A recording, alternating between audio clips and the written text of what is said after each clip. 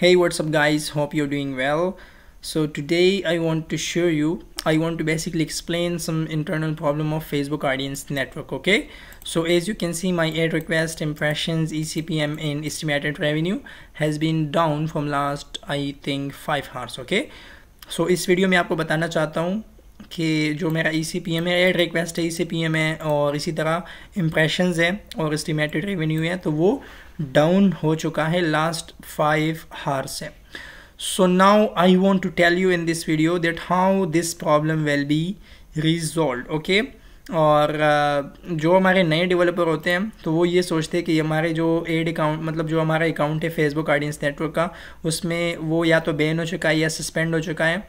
तो इस वजह से मैं उनकी जो ये शॉर्ट वीडियो है, it is basically a short video in which I am just clearing you a point that why this problem is occurred and when this problem will be resolved. Okay, so Urdu में भी आपको कह रहा हूँ and English में भी कह रहा हूँ, क्योंकि कुछ ऑडियंस इंग्लिश के और कुछ हिंदी वाले या उर्दू के हैं, ठीक है, जिनको इंग्लिश समझ नहीं आती, तो उनके लिए भी पॉइंट जो है वो क्लियर करना चाहता हूँ. ओके, और जो मेरी नेक्स्ट वीडियो होगी, my next video will be on this topic. Okay, this problem is going to be in trending topic. Okay, so मेरी जो next video होगी वो इस topic पे होगी, ठीक है. इसको हम resolve करेंगे और हम bedding पे काम करेंगे, सही है.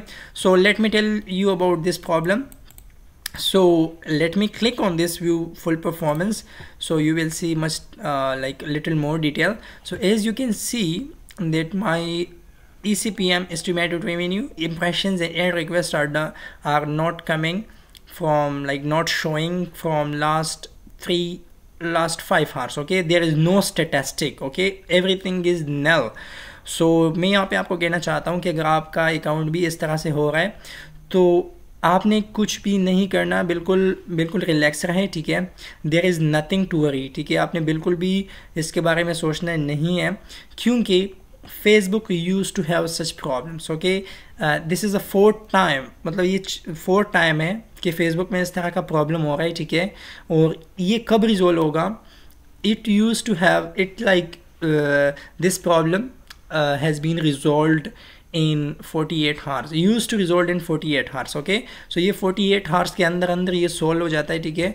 So आपने बिल्कुल भी वरी नहीं होना. एक ये शॉर्ट वीडियो मैं आपके लिए बना रहा था, शायद अगर आपके साथ भी ये प्रॉब्लम हो रहा है तो आपको बताना चाहता हूँ कि आपने बिल्कुल भी इसके बारे में वरी जो है नहीं होना, ठीक है. So nothing to worry, just wait, it will be resolved in 48 hours.